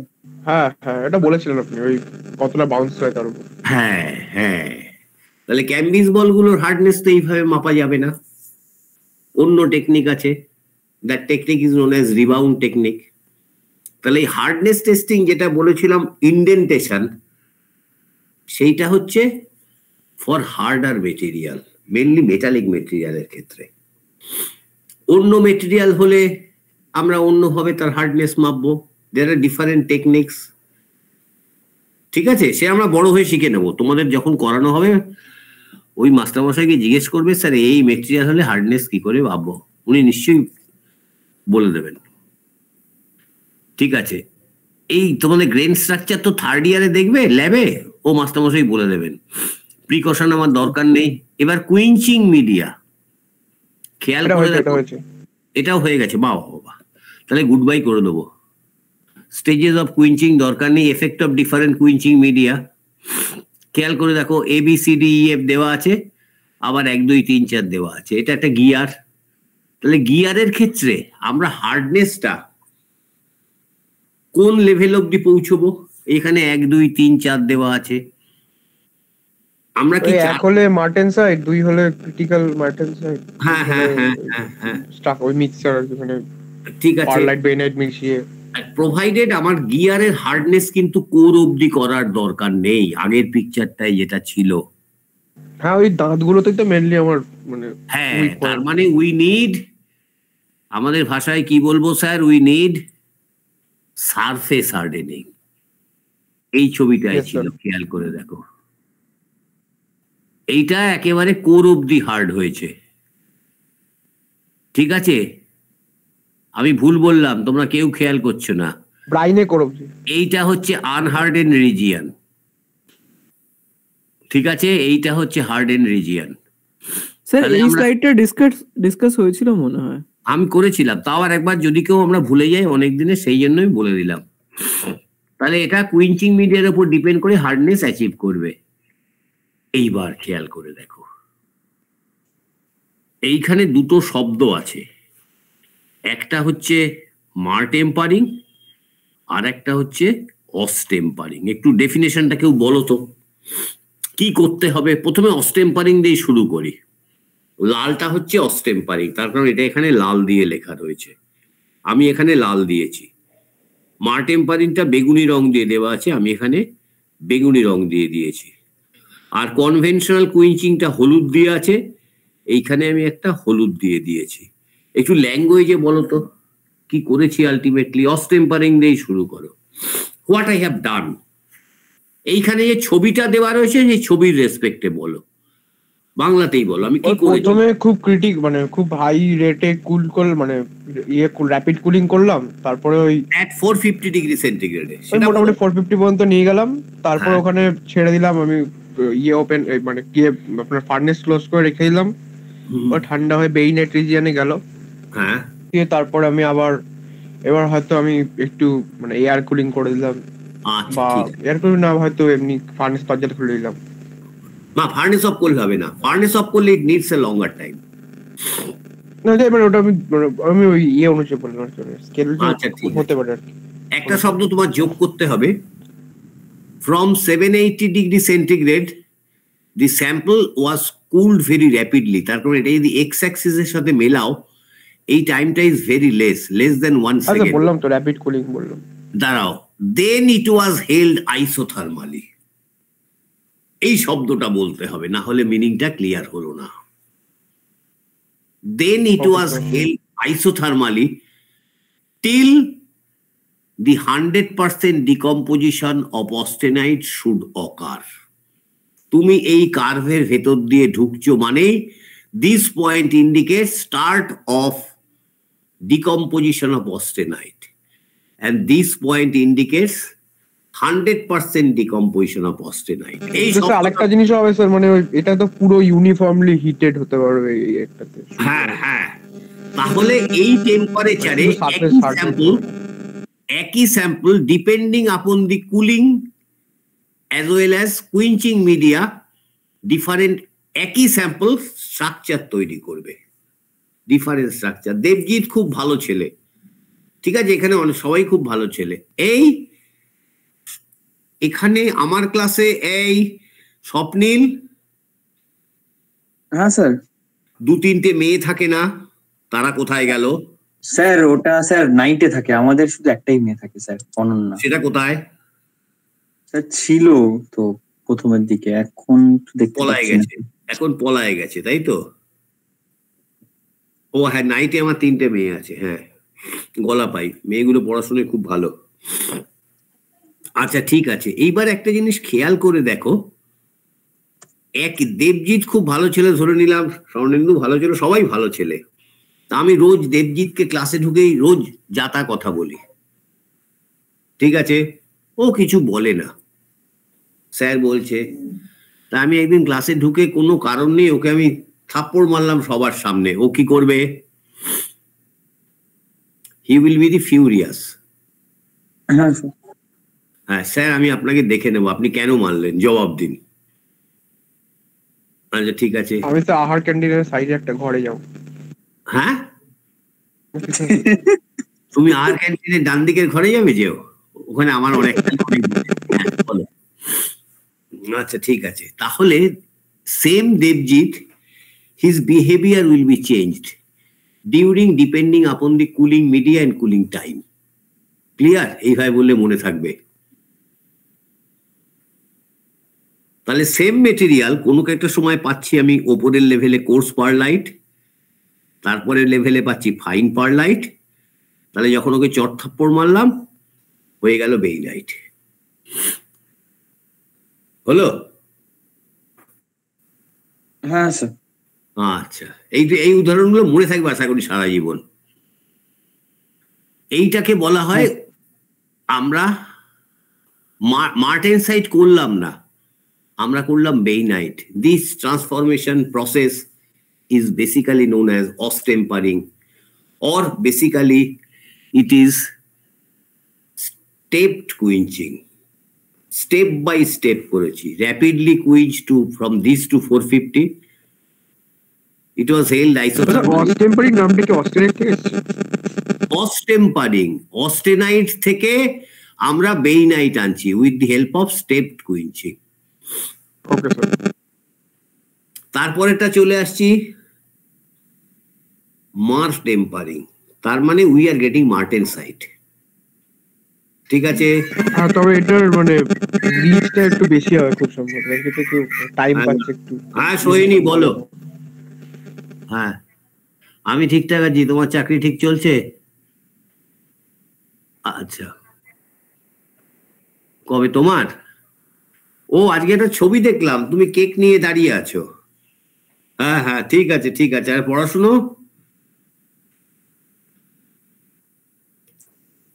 ও আচ্ছা, তার মানে তুমি এখন ডুয়াল ফেজে আছো, অস্টেনাইট প্লাস ফেরাইট। হ্যাঁ, ওইদিকে চাকরি করে টাকা ইনকাম করছে, এদিকে যাদবপুর থেকে ডিগ্রি পাচ্ছ। বাহ বাবা, তোমার কপালটা ভালো। হ্যাঁ হ্যাঁ হ্যাঁ। আচ্ছা, এই ডিগ্রিটা তুমি যদি সাবমিট করো তোমার কিছু একটা হবে, প্রমোশন? ও একসঙ্গে ডুয়াল ডিগ্রি হবে না, হ্যাঁ, মানে ইনকাম প্লাস ডিগ্রি হবে না। হ্যাঁ ঠিক আছে ঠিক আছে, টাটা যা তোমায় দিচ্ছে অনেক দিচ্ছে এই বয়সে। হুম হুম হুম। আচ্ছা, তোমার মা বাবা ভালো আছেন তো সেই করোনার পরে? আচ্ছা, ওনার কোনো কিছু অসুবিধা হয়নি তো, মানে হার্টে বা লাংসে কোনো কিছু ব্লকেজ বা? যাক ঠিক আছে ঠিক আছে ঠিক আছে, পরে ইউনিভার্সিটিতে দেখা করো।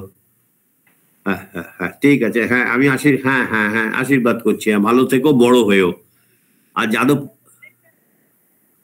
যা হোক লিখে জমা দাও, কিছু করার নেই। তোমার টাটা স্টিলের ওপরই, তুমি কোন শপে আছো টাটা স্টিলের? হ্যাঁ কোল্ড রোলিং মিল, বাহ বাহ বাহ বাহ বাহ। রোলিং এ একটা শব্দ আছে angle of byte, angle of byte rolling এ। ওর ওপরে একটু 2-4 পাতা লেখো তো, এই অ্যাঙ্গেল অফ বাইটটা কি। খুব সুন্দর, ইন্টারেস্টিং, তার সঙ্গে কিন্তু তোমার ম্যাথমেটিক্যাল ক্যালকুলেশন আই নিড, ওইটা আমি চাই অ্যাঙ্গেল অফ বাইটের ওপর। আর রোলিং করার পরই তোমার কিন্তু অ্যানেলিং করা হয়। কেন কেন? আর আর আর আর আর আর এইটা নিয়ে একটু পড়াশুনো করো, এইটা নিয়ে একটু পড়াশুনো করে জানো। হ্যাঁ ঠিক আছে। এই রোলিং মিলের অ্যাঙ্গেল অফ বাইট তোমার কি মানে 3 রোল হাই সিস্টেম না কোন সিস্টেম? এই রোলিং সম্বন্ধে একটা ইন্ট্রোডাক্টরি লেকচার দেবে, দরকার হলে তোমার আমি ল্যাপটপে ভাইবা নেব। হ্যাঁ মানে type of rolling mill, 3 type role না 4 টাইপ রোল, কত রকম 6 আই রোলিং। উরি বাবা, না আমি দেখিনি 6 আই রোলিং মিল, আমি দেখিনি আমার জীবনে। সেই সম্বন্ধে একটু লেখো না, আমি একটু শিখি। আমি 3 হাই রোল মিল হ্যান্ডেল করেছি, কিন্তু 6 হাই রোল মিল আমি হ্যান্ডেল করিনি। নিশ্চয়ই এটা দেখার মতন হবে।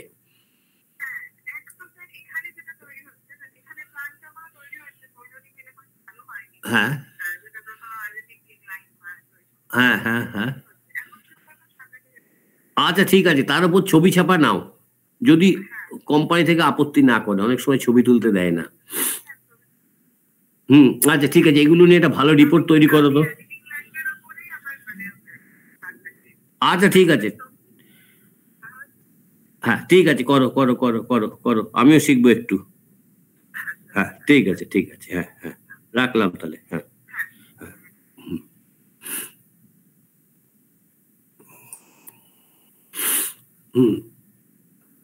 তাহলে এইবার মার টেম্পারিং, মানে একটু আগেই বলেছিলাম মিনিং অফ টেম্পারিং শব্দটার মানে কি। হোয়াট ইজ টেম্পারিং বলো স্যার, কি হলো? এ কি কেউ নেই, সবাই পলায় গেছে নাকি? স্যার আছি স্যার। ও টেম্পারিং একটু আগে কি বলেছিলাম একদম প্রথমে, অ্যানেলিং and tampering basically it's a সফটনিং process. ঠিক আছে। মার্টেনসাইট হলে কি হয়, maximum hardness, it is more or less নন মেশিনেবল। তা সেটা তো আমার কাজে লাগবে না, তা আমি হার্ডনেসও চাই, ডাক্টিলিটিও চাই। For that only we opt for একটা কম্প্রোমাইজ করেছি, that is the বেইনাইট structure. It has got high hardness, not as hard as মার্টেনসাইট, it has got ductility also. এই জন্য এইবার যখন মার্টেনসাইটে আসছি, নর্মালি যদি অয়েল কুইঞ্চ করি বা ওয়াটার কুইঞ্চ করি, ইয়েলো লাইনটা ফর্ম হবে, rapidly cooled in water less than 1 second, it gives high hardness, more or less নন মেশিনেবল, বেশিরভাগ সময় কোনো কাজে লাগে না। নাও অ্যানাদার প্রসেস অফ ফর্মিং মার্টেনসাইট, কি করলাম, from 780 to it was rapidly cooled to 250 degrees centigrade. Hold this sample isothermally in a salt bath. কতক্ষণ? Before entering this curve, cool it rapidly so that we will get martensite. Basically we can clarify it as the term stepped quenching, this and this. এইটা কেন করলাম? Anyone from the class? Sir এই টেম্পারিংটা, হ্যাঁ we could have followed this. টেম্পারিংটা মানে sir এটা পুরো সারফেসটা নয়, মানে পুরো শুধু সারফেস হার্ডনেস হবে না, এটা একটু ভেতর পর্যন্ত যাবে, কিন্তু পুরোটাই আর কি আমি মানে একটু পুরোটারই মার্টেনসাইটিক পাওয়ারটা একটু কম হবে। হলো না স্যার, হলো না স্যার। আমি এই জন্য যখন আইসোথার্মাল কুলিং করছি, সার্টেনলি ইট উইল কন্টেইন পুরো ইউনিফর্মলি টেম্পারেচারটা ডিস্ট্রিবিউট। না না না না, হলো না স্যার, হলো না স্যার। স্বপ্নীল আছে না পলায় গেছে? স্যার আমি তো সবসময় আছি। ও কি আছো? হ্যাঁ স্যার। আচ্ছা, এর একটাই উত্তর, if we cool it following this yellow line, it needs 1 second or 2 seconds, whatever, 3 seconds. Surface will be cooled rapidly if the diameter of the job is higher, not the core. Is it true? Yes, sir. So you might expect quench crack on the surface due to the non-equal cooling of surface and core at a time. This is known as non-equilibrium cooling. You might expect surface crack after cooling. To avoid this surface crack, we keep the material at this temperature in a salt bath. After that, I cool it in water or oil. समझ गया भैया? ওটাই তো হচ্ছে sir, টেম্পারেচারটা পুরো uniformly হচ্ছে, তাহলে তো ওরকম মানে পুরো শুধু সারফেস হবে না। It is adopted only for avoid surface crack, initiation of surface crack. Basically it is stepped quenching, or যেহেতু martensite পাবো, the name of the process has given বলছি এমনি পুরো ফুল ফিনিশ প্রোডাক্টের মানে ইয়ে করা হয়, কোয়েঞ্চিং করা হয়, ফুল ফিনিশ প্রোডাক্ট। এবার আমি কোয়েঞ্চিং করে নিলাম, মার্টেনসাইট বানিয়ে দিলাম, তাহলে তোর কোনো মানে কোনো কাজ নেই তোর পরে আর, তাহলে তো মানে ভালো হয়। তুমি বলতে চাইছো তুমি ধরো একটা কাঁটা চামচ বানাবো, পুরো কাঁটা চামচ তৈরি একদম, এবার আমি মানে পুরো মানে আমি মানে তো ফিনিশটা পুরো ফিনিশিংটা ডান, এরপর আমি ওটাকে ইয়ে বানালাম। তো গরম থাকবে, তো গরম অবস্থায় তুই কি করে ফিনিশিং করবি? না ফিনিশিং করা হয়ে গেছে আগে, তারপরে আমি কোয়েঞ্চিংটা করলাম। তাই করা হয়। ও তাহলে তো ভালো, তাহলে তো আমার মেশিন লেভেলে সব ক্ষেত্রে দরকার পড়বে। হ্যাঁ হ্যাঁ, তাহলে ওপরে তো লাভ নেই, তো মেশিন করবো না, কাজ তো ফিনিশ হয়ে গেছে। তলোয়ার বানানোর প্রসেসটাও তো ওরকমই হয় অলমোস্ট, এমনি মানে ইয়ে নষ্ট হয়ে যাবে না তো, মানে ধরুন মানে কি বলবো, সারফেসের যে ফিনিশিংটা ওটা যে নষ্ট হয়ে যাবে এরকম ব্যাপার হয় কি? কোয়েঞ্চিং করলে একটা অক্সাইড ফর্মেশন হয়, ওটাতে কি মানে মেশিন করতে নরমালি কিন্তু আমরা হার্ড করি আফটার মেশিনিং করার পর।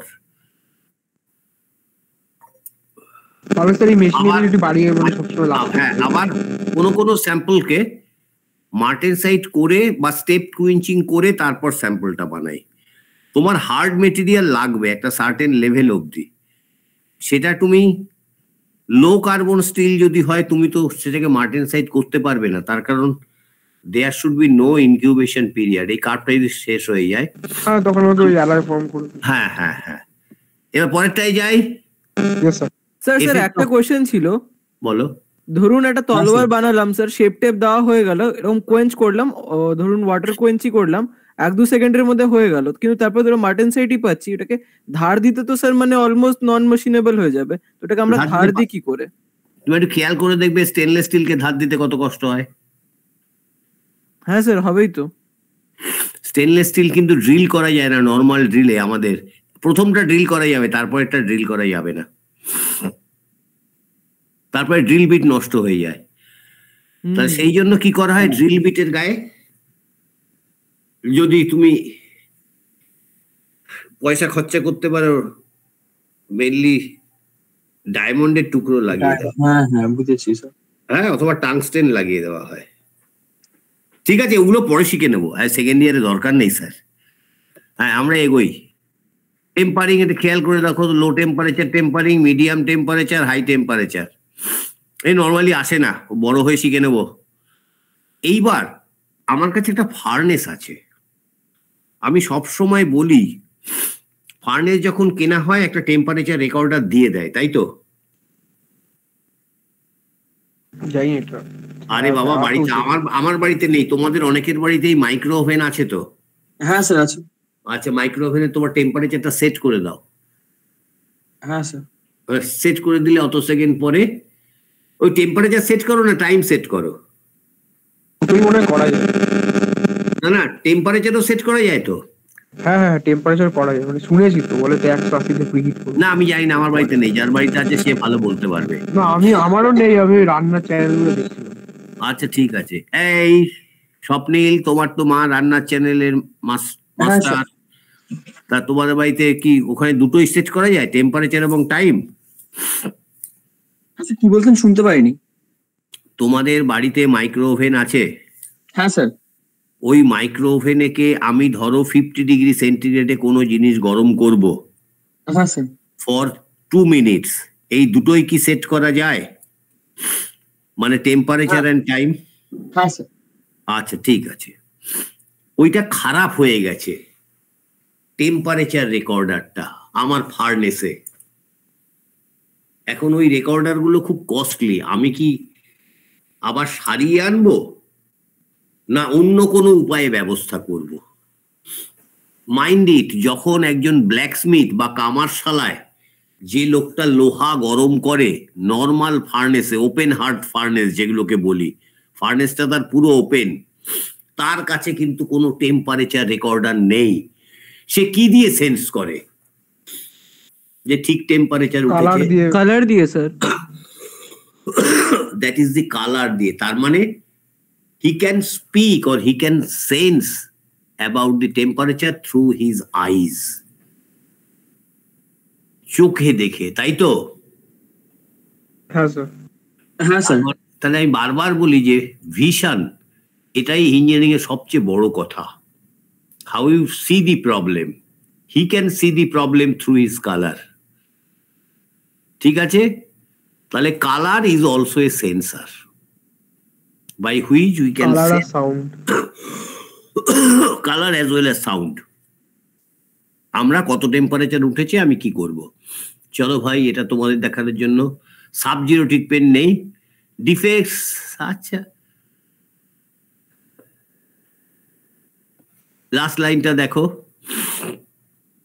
Defect due to hit treatment, chief cause of quenching defects in high residual stresses occurring in hardening articles. These stress may cause distortion, that is deformation. যেটা বলেছিলাম মনে পড়ছে, বিসিটি স্ট্রাকচার, বডি সেন্টার টেট্রাগোনাল, হ্যাঁ sir sir বেঁকে যায়, warping and within cracking, যেটা একটু আগেই বললাম। ঠিক আছে? আর সারফেস হার্ডেনিং এর মধ্যে আমাদের কি কি আছে নামগুলো জেনে ফেলি একদম। কি কি সারফেস হার্ডেনিং? আরে বাবা, কার্বুরাইজিং আমরা স্কুলে পড়েছিলাম। হ্যাঁ স্যার। আচ্ছা, তারপরে একটা পড়েছিলাম নাইট্রাইডিং। আচ্ছা ঠিক আছে, পড়িনি, ঠিক আছে পড়ে নেবো। নাইট্রাইডিং, তারপরে হচ্ছে ফ্লেম হার্ডেনিং। রেল লাইনে দেখবে গ্যাস কাটার দিয়ে, এই গ্যাস ওয়েল্ডিং টর্চ দিয়ে রেল লাইন গুলোকে ওয়েল্ডিং করার পর আবার গরম করে, এটা নোটিস করে দেখবে হার্ড করার জন্যে। That is flame hardening. এই দেখো এখানে লেখা আছে অক্সিঅ্যাসিটিল ফ্লেম হার্ডেনিং। আচ্ছা দেখি এরপরে কি আছে স্যার। কার্বুরাইজিং পড়ে নেবে, কিছু নেই, আসবে, এটা পরীক্ষায় আসবে, শর্ট নোট, তাও বলে দিলাম যাও। মাইক্রোস্ট্রাকচার আমার দরকার নেই,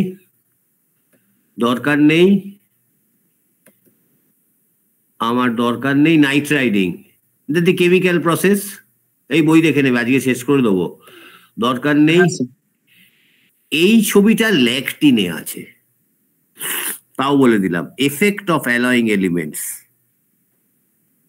ঠিক আছে, উইথ রেসপেক্ট টু হার্ডনেস। তাহলে খেয়াল করে তো, হার্ডনেসটা এখানে একটা ভিপিএইচ, ভিপিএইচ শব্দটার অর্থ হচ্ছে ভিকার্স পিরামিড হার্ডনেস। এইবার খেয়াল করে দেখো, highly dispersed particles of these nitrides interlock the slip planes. The slip plane যদি interlock করে দেয়, hardness automatically will increase and thus considerably increase the hardness of the nitrided layer. Aluminium, chromium, molybdenum, vanadium increase the hardness of the great extent. নাইট্রাইডিং এর ক্ষেত্রে কি কি মেশানো হয়? চলো আর দরকার নেই, এটা তোমাদের তো ইম্পর্টেন্ট না, প্রসেসটা জেনে নেবে, নাইট রাইডিং প্রসিডিওর আমার দরকার নেই। ব্যাস স্যার, গুড বাই করো তোমরা, ভালো থ্যাংক ইউ থেকো। স্যার। আচ্ছা এবার বলে দিচ্ছি তোমাদের কোশ্চেন প্যাটার্ন কি হবে ফাইনালি। তোমাদের পরীক্ষার ডেট কি দিয়েছে? স্যার পরীক্ষার ডেট আমরা 2 থেকে 12-র মধ্যে করেছি স্যার। আচ্ছা 2 থেকে 12, আমাকেও কোশ্চেন জমা দিতে হবে, চিঠি এসছে। তোমাদের 10 নম্বর করে 7টা কোশ্চেন থাকবে। আচ্ছা এই ঠিক আছে স্যার। আচ্ছা তোমাদের শুধু একটু বুদ্ধবাবুর নোটটা দেখে নিতে হবে, আমিও কিছুটা বলে দেব। 1 নম্বর হচ্ছে ডিফিউশনটা, যেটা সময় পেলাম না। ডিফিউশন মনে থাকবে? কি হলো, পলায় গেল নাকি সব? না না স্যার, নোট করছি। না স্যার আছি স্যার। আচ্ছা ডিফিউশনটা একটু দেখে নিয়ে, উনি 2-1টা অঙ্ক করান, ওর মধ্যে থেকে আশা করি থাকবে। ওই অন্য গ্রুপের ছিল। আচ্ছা আমার এই গ্রুপটা এ না বি না কি? স্যার এটা এ। ও তোমাদের এ, আচ্ছা ঠিক আছে। আচ্ছা ঠিক আছে, ডিফিউশনটা দেখে নিও, আর ইলেকট্রিক্যাল প্রপার্টিজটা। আর আমি করোশনটা নোট পাঠিয়ে দিয়েছি না তোমাদের?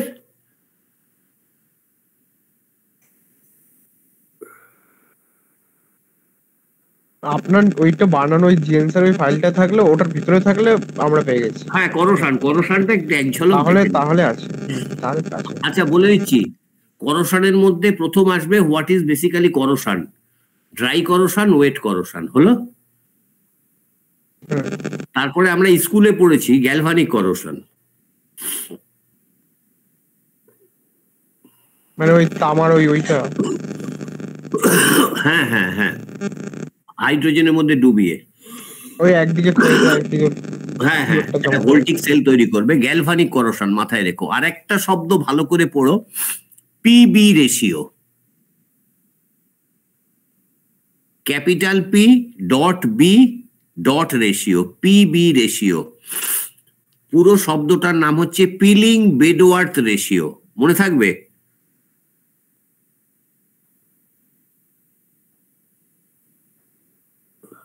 স্যার কিছু শুনতে পাইনি, কিছু বলছিলেন লাস্টে? হ্যাঁ বললাম, সব পালিয়ে গেছে নাকি সব ছেলে পিলে? না স্যার আছি স্যার, আছি স্যার। তোমার গলা পাচ্ছি, বাকিগুলো গেল কোথায়? আমিও আছি স্যার। না স্যার আছি। ও আচ্ছা, শব্দটা হচ্ছে PB ratio, P P P for phosphorus, peeling বেডওয়ার্থ ratio. পুরো নামটা হচ্ছে পিলিং বেডওয়ার্থ রেশিও, শর্ট ফর্মে পিবি রেশিও। মানে অ্যালুমিনিয়াম, করোশন অফ অ্যালুমিনিয়াম খুব কম হয়, করোশন অফ মাইল্ড স্টিল হয়। তাহলে certainly there is some, bus cast iron corrodes fast, but it creates a resistant layer against corrosion. কেন? তাহলে it depends upon the PB ratio. If PB ratio is greater than 1, that means it gives a protective layer. If PB ratio is less than 1, it is non-protective layer. So corrosion will occur layer by layer. আমরা জানানো যে paint করি তো,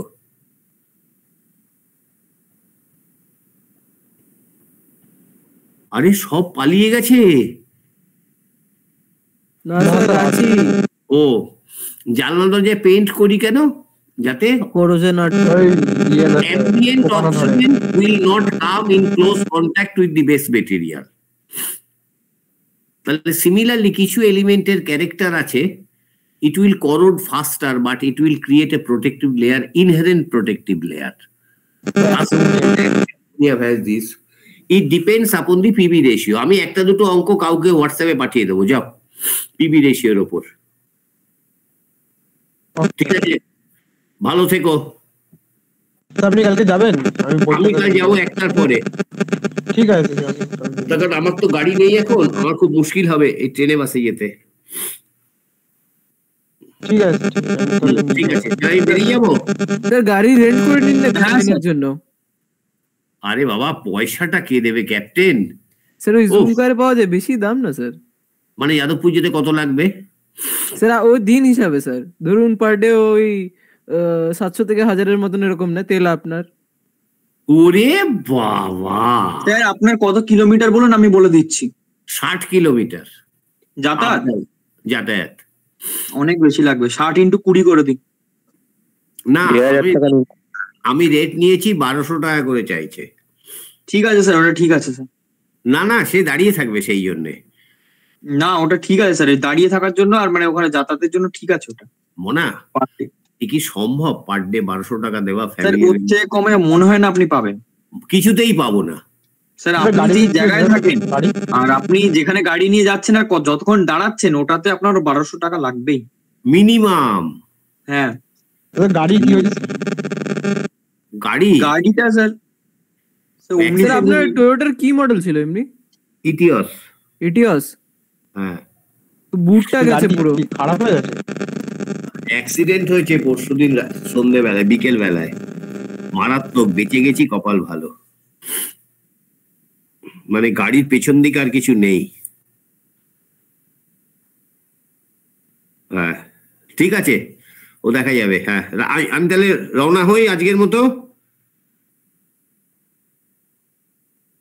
এমনি আপনি যদি বলেন, আপনি যদি না আসতে পারেন আমি বাড়ি গিয়ে দিয়ে আসবো আপনার, সেরকম সমস্যা নেই। বাড়ি গিয়ে কি দিয়ে আসবে? বইটা। না না, কালকে তো আমি যাবোই 1টার পরে। ও তাহলে ঠিক আছে। হ্যাঁ হ্যাঁ হ্যাঁ ঠিক আছে, রাখছি তাহলে, এগোই। Okay sir.